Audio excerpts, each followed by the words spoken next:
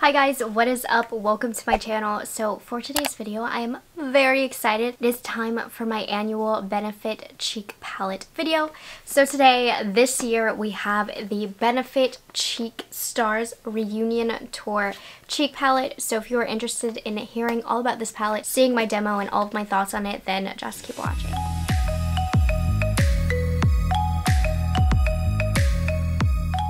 So this is the third year in a row that I am reviewing the new Benefit Cheek Palette. They come out with these just about every year, and it is basically a face palette with 5 products. It's always a super good deal because you get their boxed cheek products but all in one. Now people do claim that it is a different formula than the boxed products. Personally, I've never owned one of their box face powders individually before, so all I know is this formula, and I have no problem with this formula. I think it's really good. So I'm very excited every year to give you a demo and all of my thoughts on the new ones. The format of this video, it's going to start off with me basically just giving you general information about the palette, quickly going over the colors, just the general facts that I think you should know. We will then have a demo, and then I will collect all of my thoughts and tell you at the end after the demo what I think. So let's get into it. This releases February 25th at Sephora and Benefit. Now I actually was able to get my hands on this a little bit earlier because it happened to be out at my Macy's. I had the same luck last year, so I don't know maybe why that Macy's in particular always has these out early, but yeah, I was so surprised to see that this year this was out as well. So maybe go check out your local Macy's to see if you can get your hands on this just a little bit early. So this year it is the themes Cheek Stars Reunion Tour. Along with this in the release, it's going to be this palette, of course, and then you are going to be able to get a mini trio that has 3 of these little products in there as well. If you don't want to take the plunge and purchase this, I always recommend to get the mini one because you get the same products just for a lesser amount product wise and money wise, and unless you're going to use these every single day, the smaller one is a great route to go. But I love a good big face palette. So this is going to be $60, which honestly is a great value if you compare it to the prices of their individual boxed face products. Personally, I always love these. These are always an exciting palette for me. As far as packaging compared to last year, this is actually just a bit smaller. So here is one of the palettes from last year. So as you can see, it's just a touch smaller and just a touch thinner as well. Personally, I like that. These are a little bit more chunky. I like that they went a little bit more slim. And then you open it up, you have a mirror, and then you are revealing the 5 face products, and you have their brush, which I actually really like for contouring. I do find myself reaching for it. On the inside, you are getting 5 shades. Now, they do claim that 3 of the shades in here are new shades, and then the other 2 are pre-existing. The pre-existing ones are Hula, which is in every single one of these palettes, but it's their most cult classic favorite popular bronzer shade. And then you have Cookie, which is a new highlighter that was introduced last year in these big cheek palettes, and it was just such a hit, and I was in love with this highlighter last year. So you are getting the same highlighter that was released last year in here, but it's a super good highlighter.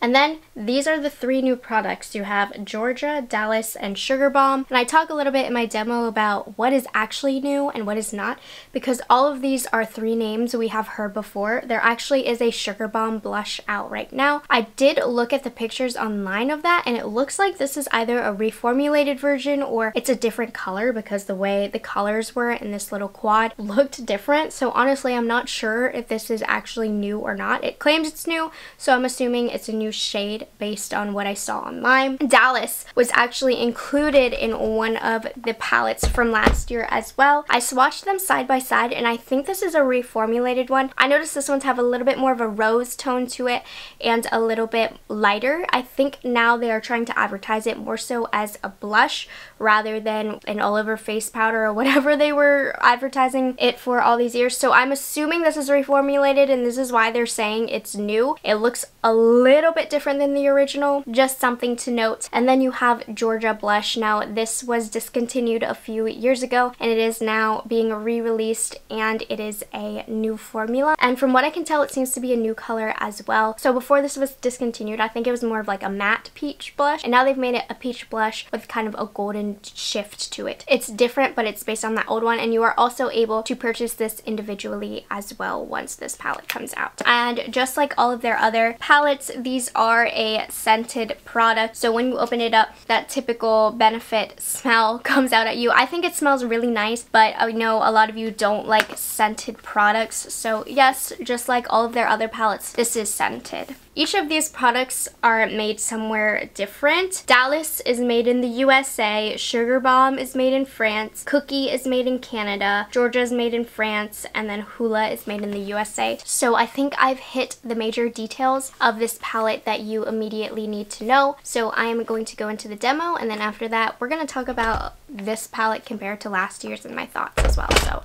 let's get into the demo. Hello and welcome to my face. If you are curious about anything I'm wearing, like what my eyeshadow is, it will be linked down in the description box. But I want to show you application and me experiencing these products firsthand. So the first shade that I am going to dig into here is Hoola. Hoola is an absolute classic shade. It's in every single one of their palettes every single year, and of course that is very repetitive. However, this is just such a good shade that it's so easy to grab for. It's a really beautiful product. To apply it, I'm using a Rephr P22 brush, and obviously having used this shade for years, I am quite experienced with it. I really do enjoy it. It's a good classic shade. It's a cult favorite for a reason. I don't feel the need to talk too much about this shade. It is beautiful. By the way, my foundation is not the same shade of my body. I used a Benefit foundation today in theme of this Benefit video, and I forgot that I bought that Benefit foundation in the summer after I'd spent 4 weeks on vacation. This is Hoola Bronzer. It is a very versatile shade for a lot of different skin tones. Wonderful shade. We're gonna move into blush. Now there are 3 blush options. So the first one that I want to play with is Sugar Bomb right here. This is the one where I'm not sure if it's like a new shade or not, or a reformulation, but I'm just going to take it and swirl it in there. Don't really like having to do that with the 4 different sections though, because I'm a very light-handed person when it comes to blush, and I don't like to swirl it in the product. I just like to tap, and you can't do that because you have to get an even mix. But anyways, this is a Rephr number 4 brush that I'm using, and we're just going to apply it to this cheek. So it's a matte finish, not any real sheen to it. And it's a very soft blush. It's not too subtle, so I think this will show up on medium skin tones. Ooh, I really like this tone. It is a very pretty wearable blush, and it does actually have like the slightest amount of a golden sheen to it now that I'm looking at it. Really gorgeous shade, very wearable. Dallas I'm a little confused about because this is in the full size palette as well. I believe this is reformulated. However, I'm not really too sure. It looks a little bit different, but I don't know if that's in my head. But anyways, I feel like once it's on the cheek, it's going to look the same as the old Dallas, but I'm applying just a quick wash of that on my cheek. On the back now, this says that Dallas is a rosy bronze blush, and I mean, I think it's really stunning. I think it goes very well with Hoola. I really like how this looks. It's a really pretty color. So now we're going to go in with Georgia. Georgia is a new color. It actually was in the line a few years ago, and I want to say about 5 years ago they discontinued Georgia, but this will be available to be sold in an individual at the same time that this palette releases. So if you really like this color, you can buy it individually. It is a reformulation than how it was 7 or so years ago. So it's that same Georgia peachy kind of shade, but now this one has more of a shimmer to it with more gold into it. So it is different if you do remember the original Georgia. And when I swatched it, it was extremely light. So I think for me, this is going to be more of a blush topper. So I'm gonna put this right over.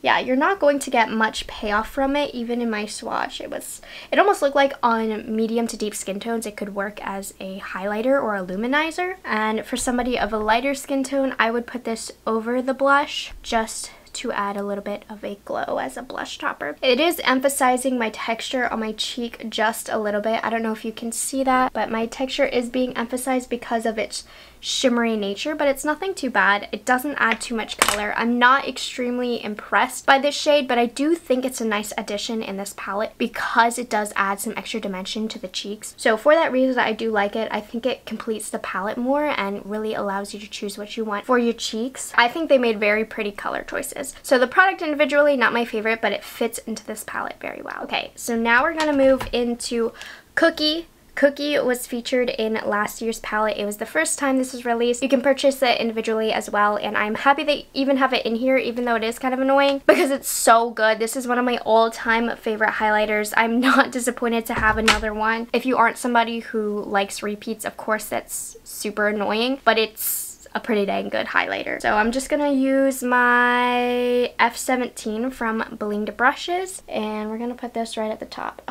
It's just one of the prettiest highlighters, one of my favorites in my entire collection. Not the best on like medium skin tones. This is a stunning beaming highlight. I'm gonna take that down the nose.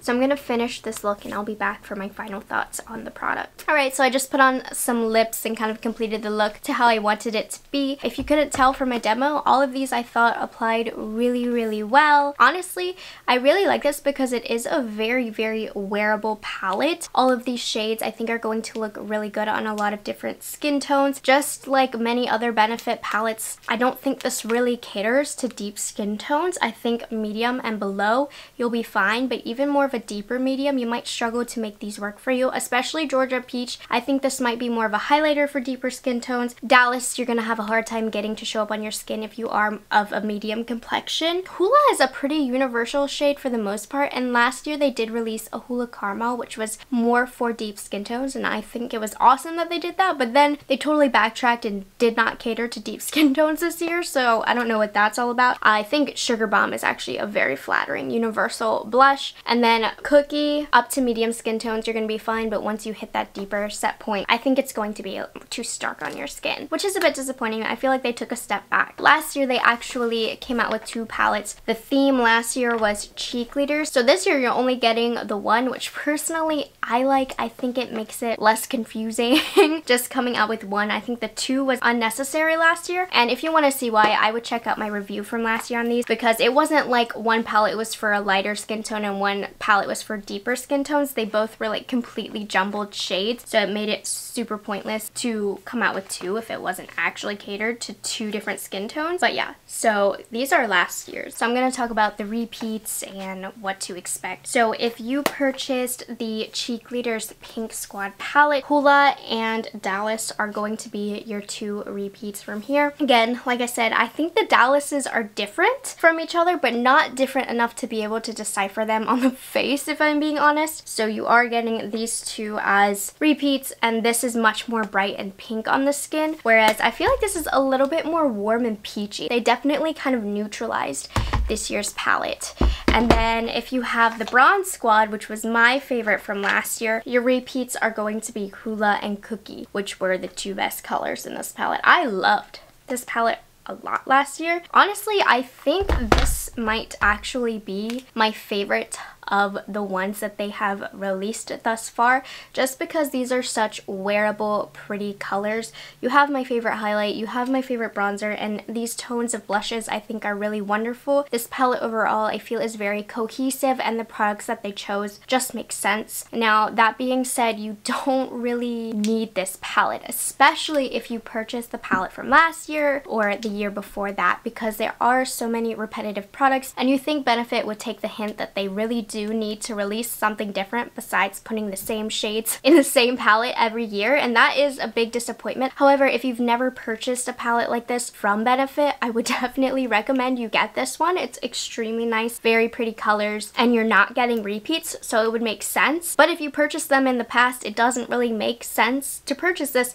unless this is like your one cheek palette that you purchase every year and you use it every single day, and it's time for you to refresh and get a new palette. This is the perfect time to get it. And this is the one face palette where I always recommend, if you're the type of person that only picks up one kind of face palette to use for the whole year, this is the way to do it. They have the best products in here, and this is the new one that you would be picking up this year. Or if you put this in your makeup kit, these do have a 12-month lifespan, so it is good to refresh it. However, I guess I'm gross because I still use the ones from the previous years and I still really like them. But no, overall, I really like this year's palette. Same disappointments that I do have every year, and that it's not exactly the most inclusive palette. Of course, there's always so many repeats. I think I own like 20 hulas at this point, but if we're talking about the palette itself, I really do enjoy this palette, and I really like the colors and tones they went with this year. I just think it's an extremely wearable, easy to use palette, and I do give it a thumbs up. I feel a lot less overwhelmed than I did last year, because I feel like the palettes last year, not everything made sense. The products individually were fine, but the way that they chose to organize them and disperse them between the two palettes just left me feeling confused. I don't feel that way. This year I feel like all of these are cohesive with each other and it makes sense. Also, if you don't want to pay $60 for the new one and you like what you see, I believe these are on sale on Sephora right now for like $45.